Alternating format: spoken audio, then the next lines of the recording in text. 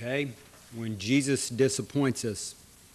If I may put it this way, and I do it with the utmost respect and reverence to God, when you study the Gospels, all four, and you look at the ministry of Jesus Christ here on this earth,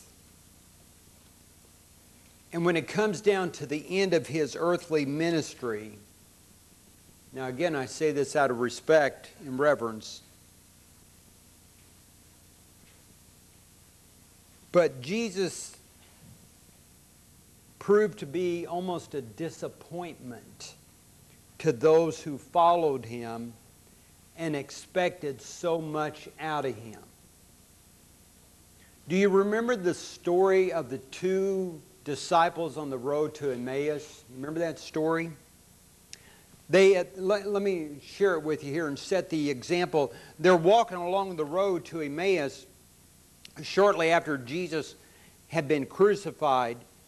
And as you read that text in Luke chapter 24, you see that, and you can almost feel and you can almost sense the disappointment that were in those two men. Now, knowing that Jesus had risen from, not knowing that Jesus had risen from the dead, and they didn't know that it was him who was walking along, they were mourning his death, folks. But their fellow traveler asked them this question. He asked them why they were so sad. And in my mind's eye, I can almost see these two men, and one of them was by the name of Cleopas. And I can see these two men look at him, and they were just astonished by his question.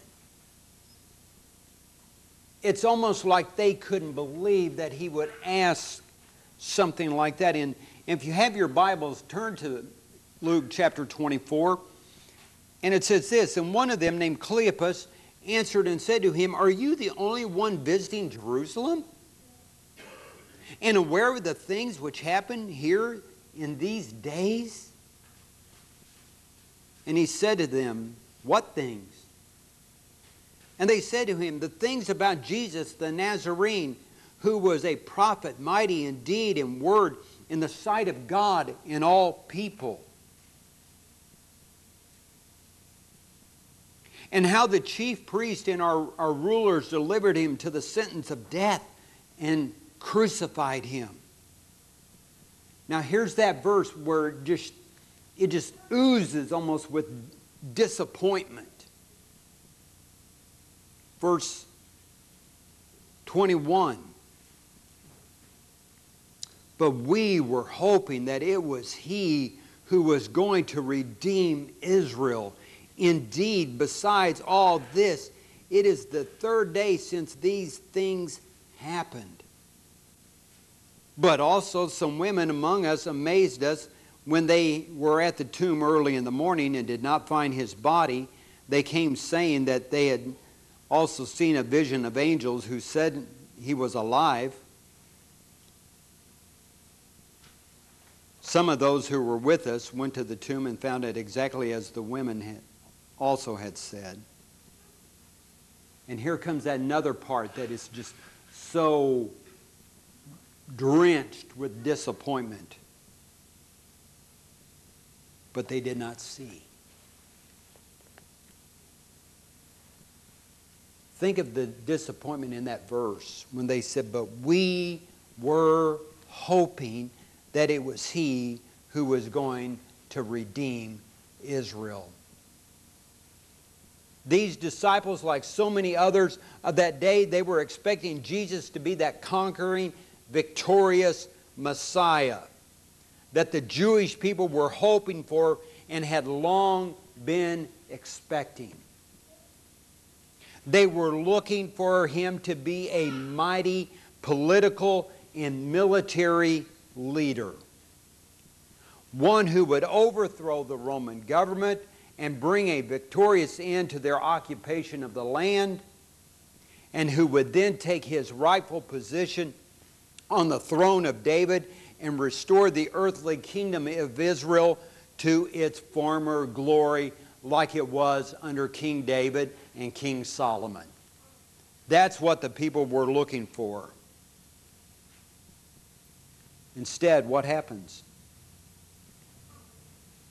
Jesus, the one upon whom they had pinned their hopes, was crucified on a Roman cross. Like a common criminal.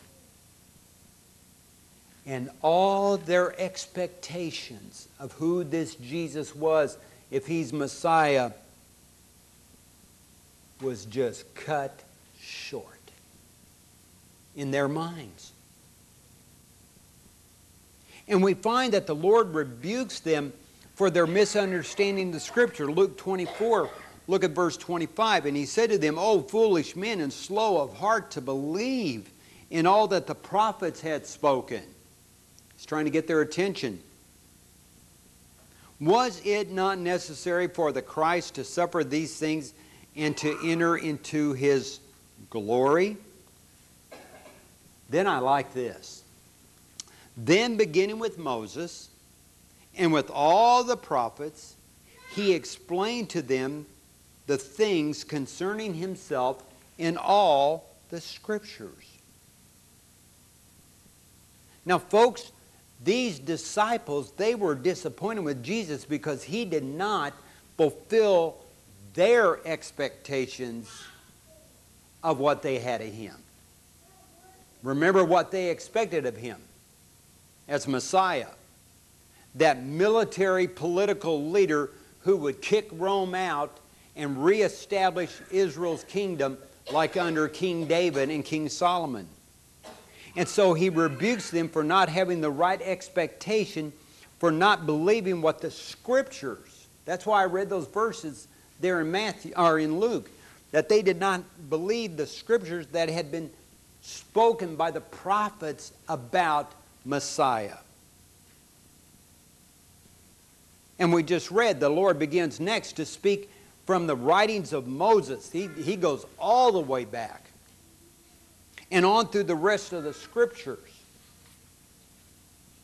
Point by point, he proves to them that in dying on the cross, he actually fulfilled everything that Scriptures promised concerning Messiah. That's what he did. And I have to tell you, I would have loved to heard that message, wouldn't you? For Jesus to be, and you be one of the three then, if you were with Cleopas and the other one, when there'd be three of you. But for him to start with Moses and come all the way forward through all the prophets, explaining what Messiah had to go through and explaining that he himself just went through it. And it tells me also in Luke's Gospel that they were affected by that message. Because here's what it says. It says, their hearts burned within them as he opened the Scriptures to them. I can't help but wonder, when was the last time our hearts burned within us when we opened his Scriptures and read his Scriptures?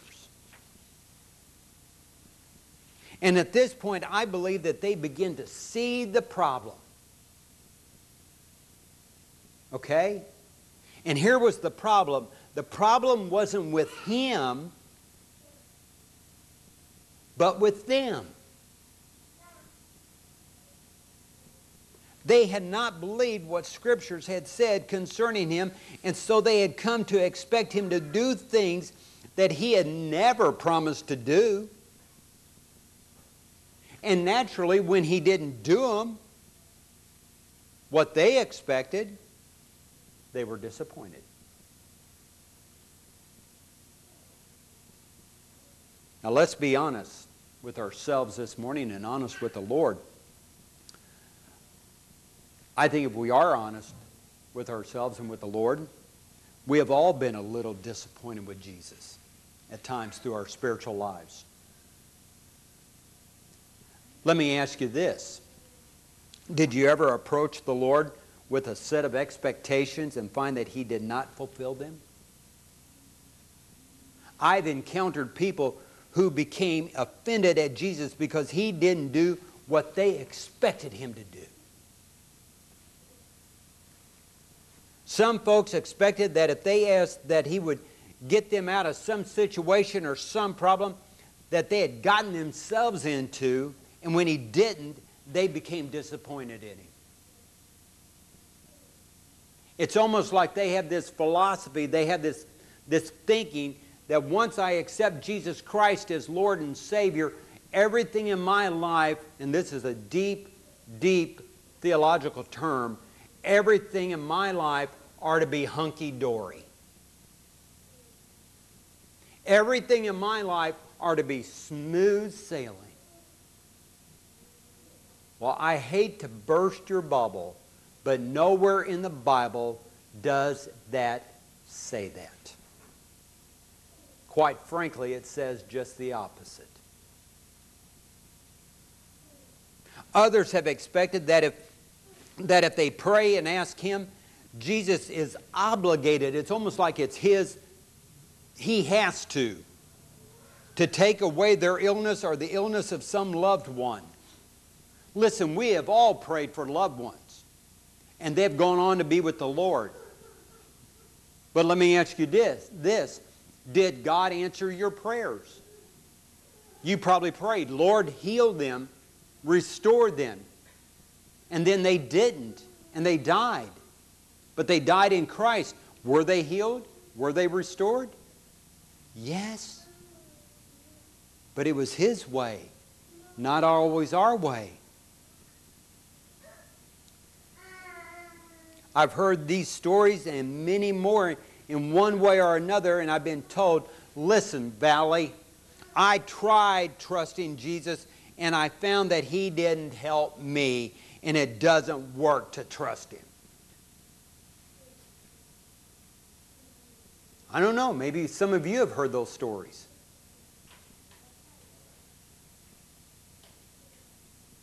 Because we had an expectation of who Jesus was and what He was supposed to do, and when He didn't fulfill them, we got offended.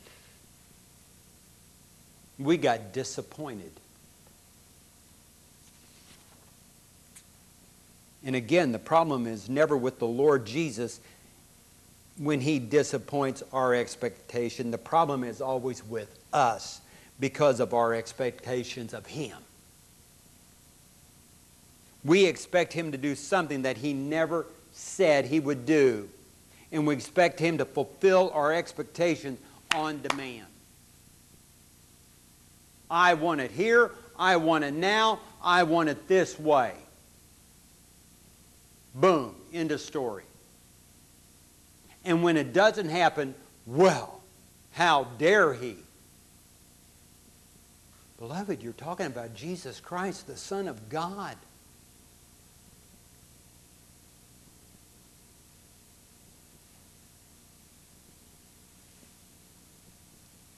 I'll tell you this morning, the plain fact.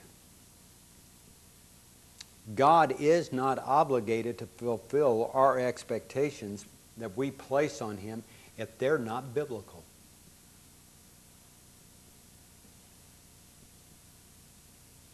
But on the other hand, the more I've gotten to know the Lord Jesus Christ as my Lord and Savior over the years, the more He surprises me. As I've gotten to know Him better, I've found that He isn't always what I expected Him to be. He's been better.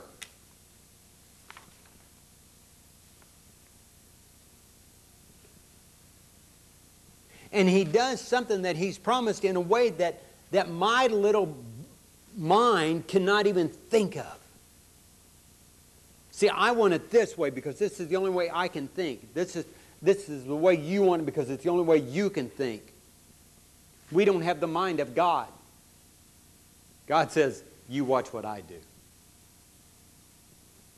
because it's in my will for you, and I want it for you, and I desire it for you, but I'm going to show you the way that I'm going to do it because it's going to draw you closer to me. And I'm so glad that the Lord has, that He's seen fit to include this morning's story in our scriptures. At first glance now, when going back to Matthew, at first glance it seems like a very bad piece of public relations to have in the Bible. After all, in Matthew's account, the 11th chapter of Matthew, the man who was appointed by God to be the greatest advocate of Jesus in his earthly ministry, the man who in fact had been prophesied in the Old Testament scriptures as the forerunner and proclaimer of the Lord's earthly ministry, expressed a growing sense of disappointment.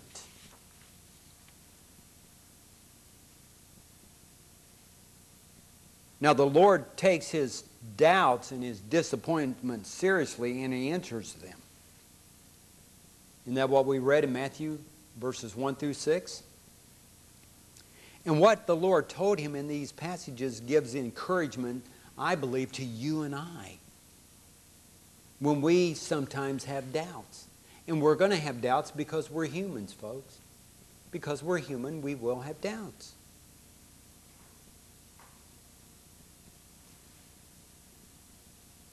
And this morning I want to share with you 3 things from our text in the Gospel of Matthew. Number 1, I want you to notice the problem. The problem. Jesus does not always fulfill the expectation that we place on Him. Go back to Matthew's Gospel, chapter 11. Look again at verse 1 through 3. When Jesus had finished giving instructions to his 12 disciples, he departed from there to preach and teach in the cities. Now when John the Baptizer, John the Baptist, while in prison, heard of the works of Christ, he sent word by his disciples. And he said to him, "Are you the expected one? Or shall we look for someone else?" The setting of this particular account was the completion of Jesus' commission to his 12 disciples. So he sends them out with orders to preach about him. Matthew chapter 10 and verse 6 says to preach about him to the lost sheep of the house of Israel. Now throughout chapter 10, Jesus gave them instructions, gave him many instructions and different warnings. So in chapter 11, verse 1, he finishes giving the instruction and he sends them out. And in Matthew's Gospel, Matthew goes on to suggest to us what was happening within the mind of John the Baptist during this time. John had been thrown into prison. Many scholars believe that he had been in prison for some time. Some say up to a year. Now let's remember John the Baptist. He served faithfully as God's prophet. He had even confronted open sin in the life of King Herod. He had confronted Herod Antipas because Herod had married his brother's wife, which was in total disobedience to the Scripture. Now try to think with me what might have been going on in John's mind. You're in prison. You have been a faithful prophet of God's. You stood out in the wilderness day in and day out proclaiming Jesus as the Messiah, the coming one.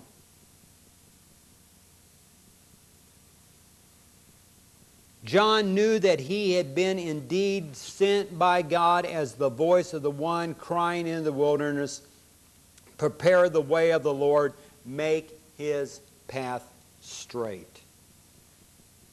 He knew that it was given by God for him to announce the coming Messiah, to point Jesus out to the people. And listen what God told John to declare: "Behold, the Lamb of God who takes away the sins of the world." And that's what John did, day in and day out. And what's more, he knew that this coming one would be a conquering, victorious Messiah. If you have your Bible still open, and I pray you do, turn over to Matthew chapter 3. Matthew chapter 3, look at verse 11. Now this is what John tells the people, okay? Starting in verse 11, he says, "As for me, I baptize you with water for repentance. But he who is coming after me is mightier than I, and I'm not fit to remove his sandals. He will baptize you with the Holy Spirit and fire. His winnowing fork is in his hand, and he will thoroughly clear his threshing floor. And he will gather his wheat into the barn, but he will burn up the chaff with unquenchable fire." That's some pretty heavy-duty words, isn't it? But that's what John preached day in and day out. And he was faithful. And now John sits in prison, and he sees that Jesus was not even behaving like that conquering Messiah that John and all of Israel expected the Messiah to be. There's the problem, isn't it? We have expectations about the Lord, but he doesn't always fulfill those expectations that we place on him. And it seems to me, as I read the Bible more and more, that we should get used to the fact that Jesus often surprises us. Right? Because he doesn't always do it like John the Baptist, or Peter, or James, or the other John, or somebody else, me, you, expects him to do it. He does it his way. And just when we think we know him, we find that he is quite a bit different from what we thought he was. He always proves to be more than we thought he was, and he will always prove to be greater than our expectation of him ever were. Christ Jesus will always, listen to this, Christ Jesus will always exceed your expectations of who he is. Always. Number two, the fact. Jesus keeps his promise in greater ways than we expected. Look at verses 4 through 5 of our text. Then Jesus said to them, to the disciples of John, "Go and report to John what you hear and see. The blind receive sight, and the lame walk. The lepers are cleansed. The deaf hear. The dead are raised up.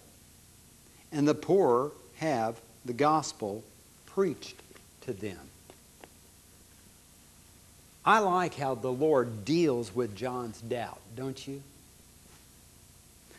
Now, Jesus loved John.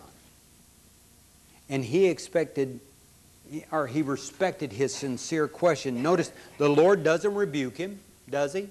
No, not really.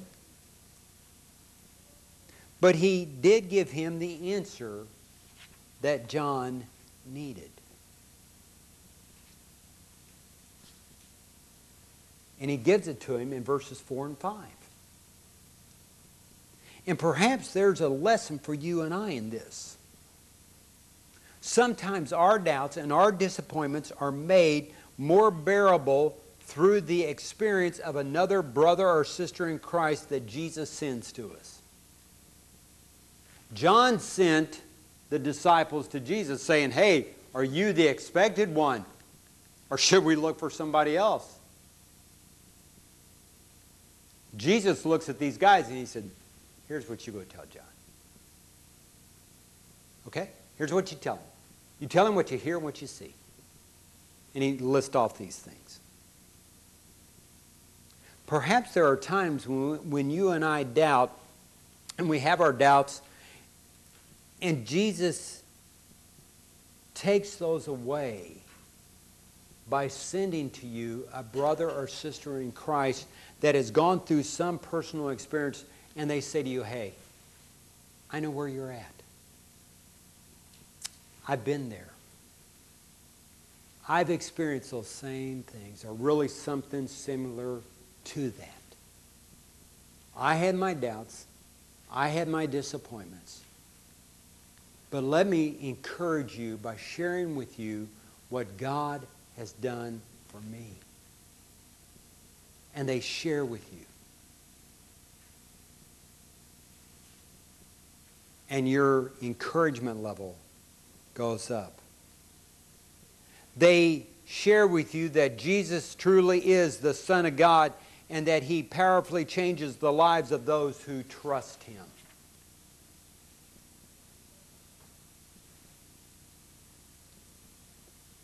Now, He may not fulfill our own false expectations of Him, but if we listen to others and we listen to His Scripture and those others that love Him, we may well be reminded that He does so much more than what we expect.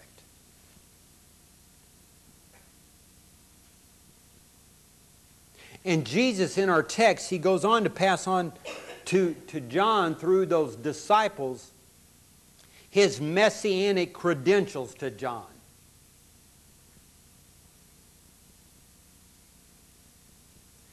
Those things that He lists there in verse 5, these are, of course, are all things that Jesus had done throughout His earthly ministry, hadn't He? Yeah. But there's more. The report of these things would have been important to any Jewish man or Jewish woman who knew the Old Testament promises about Messiah. Every Jewish person who was truly paying attention, who knew the Scriptures, who knew the Old Testament, would have remembered such passages, and I'm going to give you these passages, and hopefully you'll write them down. Isaiah 29, verses 17 and 18.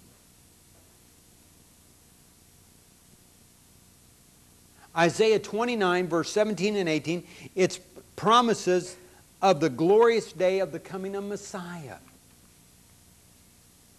Or maybe they will remember the words of Isaiah 61, where Jesus Himself prophetically speaks words that Jesus carefully attributed to Himself during His earthly ministry.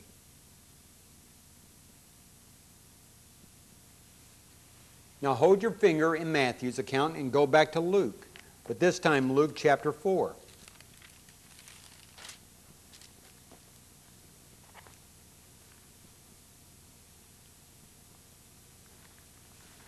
You remember early in Jesus' ministry,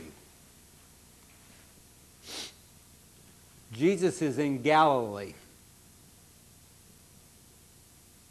He's in the synagogue. It's Sabbath.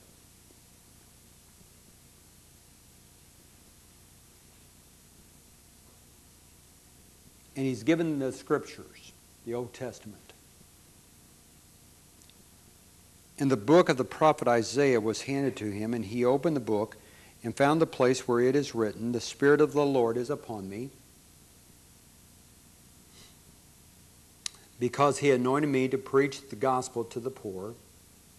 He has sent me to proclaim release to the captives, the recovery of sight to the blind, to set free those who are oppressed, to proclaim the favorable year of the Lord."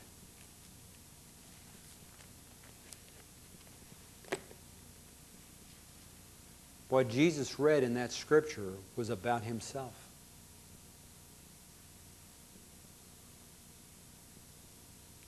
And any Jewish man or woman who knew Scripture would have known those Old Testament prophet sayings and writings about Messiah, especially somebody like John.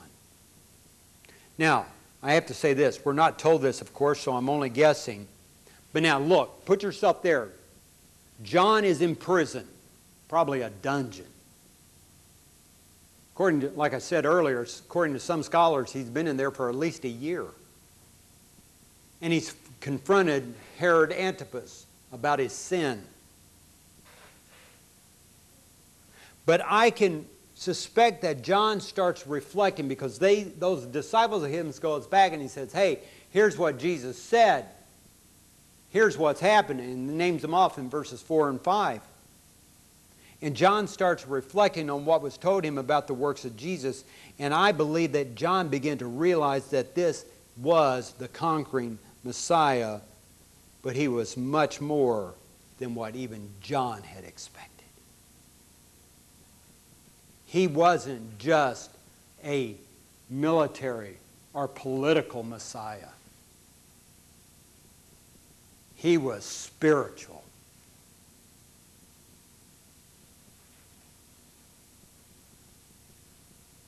But I think it also dawned on John that Jesus must first come to serve as a suffering sacrifice.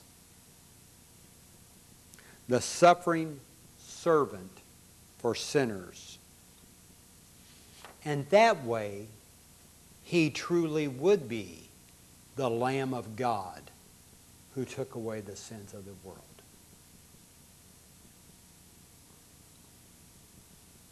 I believe our doubts and our disappointments with Jesus begin to disappear when we realize he is much greater than what we expected.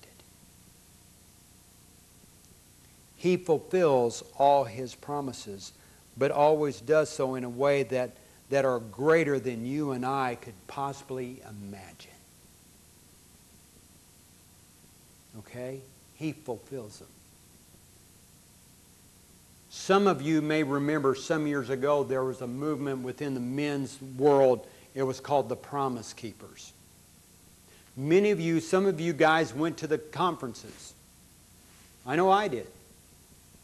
And it was a great time of learning to be a man of God and how to walk with God as a man. And to be a godly husband, a godly father, a godly grandfather. Just a godly man in general. And they called it Promise Keepers because they tried to get men to keep the promises of being a godly man. Well, beloved, let me share with you this morning, Jesus Christ has always kept his promises. He's the original promise keeper. The original. And every promise that is in the Word of God, listen, let me share this with you this morning. Listen to this. Every single solitary promise that is in this book called the Holy Bible, from Genesis all the way to the book of the Revelation, will be one day fulfilled by Jesus Christ. Every one of them. Don't ever doubt it. Don't let anybody fool you. Don't let any circumstances in your life draw that away from you. Put that in your heart. Jesus will fulfill every single promise he ever made. Now, number 3, I want to call this the encouragement. The encouragement.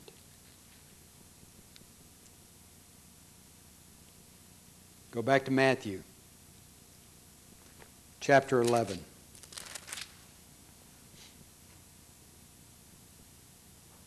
Verse 6. Here's the encouragement. And blessed is he who does not take offense at me.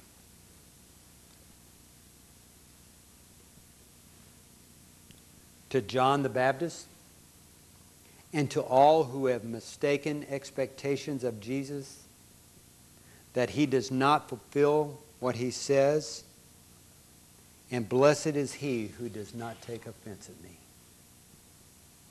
That phrase in the Greek means to be caused to stumble or be offended. When Jesus disappoints someone's false expectation of Christ, it's easy for them to turn away from him. But it's easy for them to think that he has let them down, and so they want nothing more to do with him. But Jesus says, don't become offensive. Don't let that be a stumbling block. That false expectation you had of me, that you put on me, that is not within the Scriptures, don't let that fool you. Don't let that bring you down.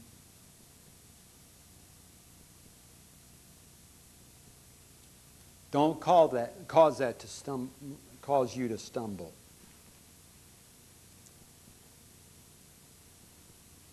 Now let's close with this. Now that is not a cue for you to shut your Bibles or put up your ink pen or put up your notepad. All right? Doesn't mean that. It means I'm just drawing it into a conclusion. I'm drawing it into, here's an application time. All right? And I didn't have it put in the outline specifically because I want you to write it down. All right? Oh, it's not in the outline. You've got your pen. Write it in yourself. It'll mean more to you. I want to ask you this morning, did you come here this morning, or maybe you're listening to this message later on, in some way disappointed with Jesus? Or maybe you've been disappointed in the past. And do you struggle with doubts about Jesus because he hasn't done what you wanted him to do?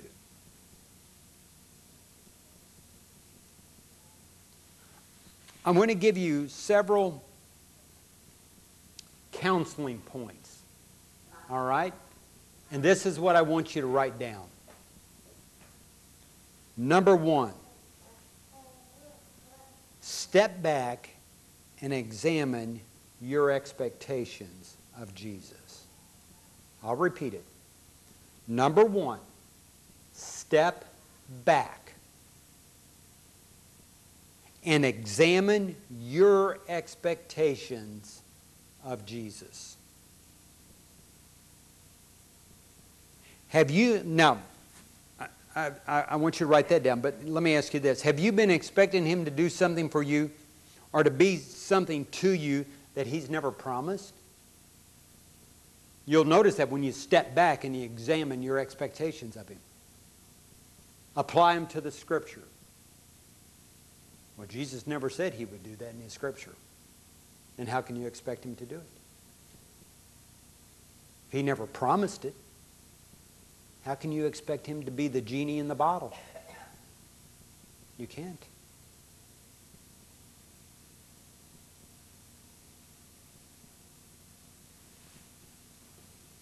Those false expectations come from our wrong, non-biblical expectations of him. They're not based on Scripture.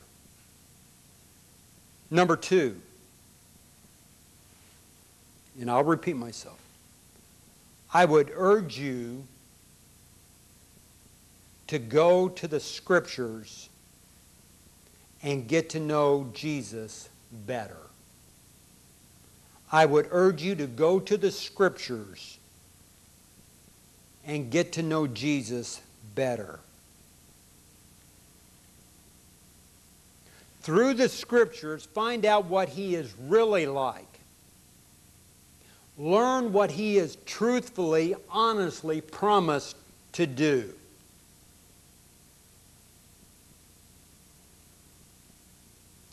As I've been saying throughout this message, he is always greater than your or my expectation of who He is.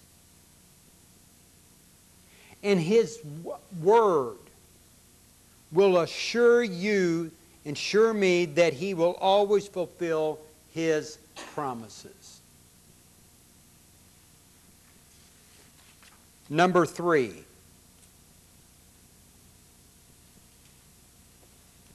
Remember His words of encouragement. Remember His words of encouragement.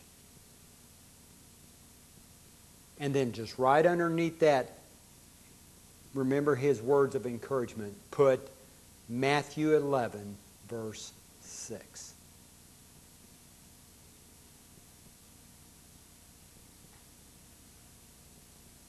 Don't let the circumstances or the problems that you're going through cause you to be a stumbling block of having faith in Jesus Christ. Keep going on. Amen? I said I wasn't going to say that this morning. I told myself that. I said, I'm not going to say that. And I just said it.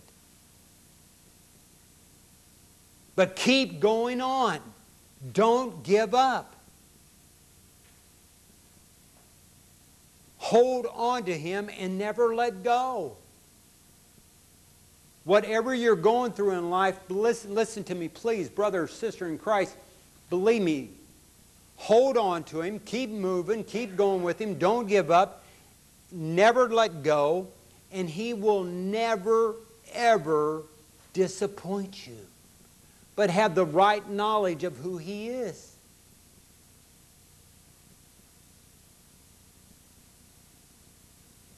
And admit that you and I don't always understand Him, but that by faith we will cling to Him. How many of you have ever prayed that? I have. Lord, I don't understand what I'm going through. I don't understand what's happening. Have you ever been there? I can't fathom this, God. But by my faith in who You are, I'm going to stay obedient to You. I'm going to keep holding on to You. I'm going to keep praying to You. I'm going to keep reading my Bible. I'm going to keep walking with You. And I don't know all the ins and outs. You do. But Father, You have Your will. And I'll just take that by faith.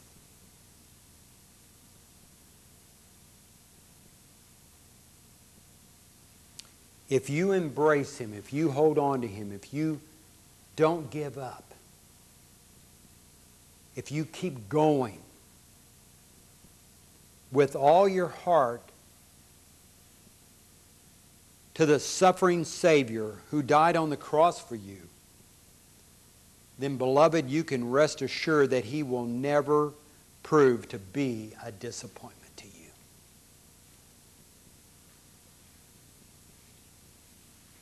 Now, my question this morning is, has God spoken to you? Maybe you have doubts in your life. Maybe you have disappointments. Maybe you have false expectations of this Jesus. Because you remember John's words? Are you the expected one, or shall we look for someone else? Jesus is Messiah. Jesus is the Lord of Lords and the King of Kings. And He will lead you, He will direct you, He will guide you, but don't lay false expectations on Him that are unreal. Go to His Word, see who He is, and trust in that. Let's pray. Father, today we come before You. And Father, I just pray that You speak to our hearts. I pray, Father, first of all, that if we have false expectations of who you are, that we will confess those and get those out of our lives. Father God, if we have doubts, help us to read your word and to study your word and get the true understanding of who you are and rely upon that and trust in that. And knowing full well that you will answer our prayers, but maybe not in the false way that we want them or the way that we're hoping you will answer them. But because you are who you are, you may have a different will for our lives and for those of us, of our loved ones. Now that doesn't mean that we don't keep praying for them or praying for ourselves.